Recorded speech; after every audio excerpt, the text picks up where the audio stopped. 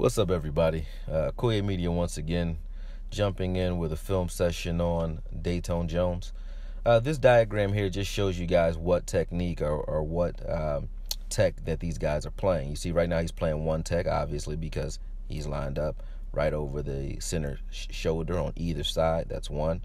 When you're in between the guard and the tackle, that's three. Over top of the guard, two. Inside the guard, two eye or two inside, and so on and so forth. You see here he's playing a standing three in Dom Capers defense. And Dom actually asks his guys to be a little bit more versatile than other teams because he uses exotic looks to disguise his coverages and disguise his defenses. When really he's not really running 3-4 or 4-3. I don't know really what he's doing. It's just like a hybrid style defense they run over there in Green Bay. But he asks his front four to be able to move around, and that's crucial. Most of them move 3-4 positions, and that's great for us because we have a guy who's literally played. And you see how he just bench pressed Jason Peters there. That just shows his raw strength. That's very difficult to do. But he's played everywhere. Outside linebacker, defensive end, 3-4 defensive end, 4-3 defensive end, one technique, nose tackle, three tech. He's all over the place. And I love that about him. He's sort of like Crawford for us, but I think he's actually a little bit stronger and more explosive than Crawford, to be honest with you. And he forces more turnovers. He's a guy that when he touches you, a lot like Jeff Heath, when he touches you, good things happen for us, man, and I like that about him.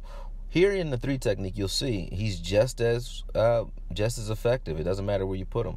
He's going to use 69 here to throw Shady McCoy back into the backfield. You see how he closes this gap up? Boom. And someone else makes the tackle, of course, but this is all Datone Jones. He stands his guy up and kind of carries him to the ball carrier. That is textbook. Here he's playing defensive end, left end. He sets the edge as he's supposed to. He should be getting upfield a little bit. The guy's blocking him pretty good, but he sheds him. And now he's going to chase the ball to the perimeter and make the tackle. One thing about Datone Jones, he moves very well, very fast for a guy that's 285, 295 during the season at 6'5". He moves pretty good. Here you see he was playing outside linebacker. As I said, they asked him to do a lot over there in Green Bay. I'm not sure why he's not playing over there right now because he only played spot work, but he looked pretty good. This is him at left outside linebacker. You see the closing speed there. That's Teddy Bridgewater. He's not slow. He gets in there and he makes the sack. But I like him because they ask this guy to move around so much, and no matter where you put him. He's disruptive. He has the experience. He's calm but assertive. He has like a controlled aggression about him, and that's a boxing term, but he has it. He's a guy that he looks like he's playing all out reckless, but he knows what he's doing. He's cerebral with that, and that's what I call a controlled aggression. Here, playing defensive end again, traditional. He comes inside. This is 3-4 defensive end or 4 technique. Comes inside, flushes Teddy Bridgewater out of the pocket. Clay Matthews and Jones should have gotten a sack there, but they took a poor. Well, Clay took a poor angle rather. There's the 4 tech again. Oh, that's actually 3 tech. I'm sorry. He presses the pocket, collapses it, and then there's Bridgewater again. You notice how explosive and how strong Datone Jones is, but there you see his motor. One thing you'll notice about him, he will. That's what I was saying earlier. He will chase down plays. You'll notice he's never giving up on a play. He'll run into the backfield and then he'll chase it down. And this is how you deal with a chip here with strength. This is something Taco can learn from. He deals with the chip and his man, and then still goes and makes a sack because he's relentless, strong, smart. The guy just can do it all. Here he is again at the 3 technique. I'm going to call these out as I see them when I recognize them.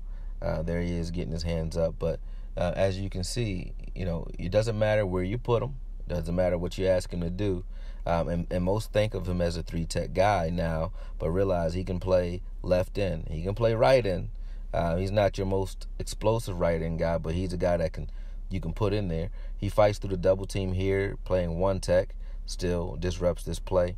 Here's one technique for us last year against the Seattle Seahawks. Excellent play from the one tech position. So, again, doesn't matter where you put him, he's effective. That's what I like about him. That's what I think Rob Marinelli and our team loves about him. He's fighting through a double team here. He's only 285, 290. He's not a nose tackle, but he plays the position well. It'll remind you of Jay Ratliff, even though we don't run a 3-4 now. Jay Ratliff was never a guy that was traditionally a one-tech guy, but he played it pretty well because of his tenacity and the angles that he took and the way Wade Phillips coaches it. And I think Rob Marinelli has that effect there. You see him there press the pocket back, even though he's against second stringers there. They don't really stand a chance. They didn't stand. I was actually at that game, week 17. They didn't stand a chance against our front four, no matter who we put in there. But one thing, as I said, you guys will like about Datone Jones, again, he shows a wide range of pass rush skills. He's solid against the run. He's versatile. You can move him around. He's explosive. So for me, it's a no-brainer. I don't care when you put him in. You can start the guy. You can rotate him in. I don't see him starting week 1, obviously, unless there's an injury. But he's not a guy that when I see him enter the field, sort of like Kyle Wilber. When I saw him enter the field, I was scared because I didn't like him playing. But he's not a guy that you kind of cringe when you see him. There he is in the 4-tech right there, getting a sack. 4-tech again against the Raiders. And he usually plays 4-tech when we go wide 9. But he's not a guy that you're scared of starting, man. I like to see him in there. There's not a lot of film out on him because he's not a starter. But I can't wait to see him this year. I know you guys can't either. I hope this film wasn't too short for you. But like and subscribe, and I'll be bringing you more. AKOYE out.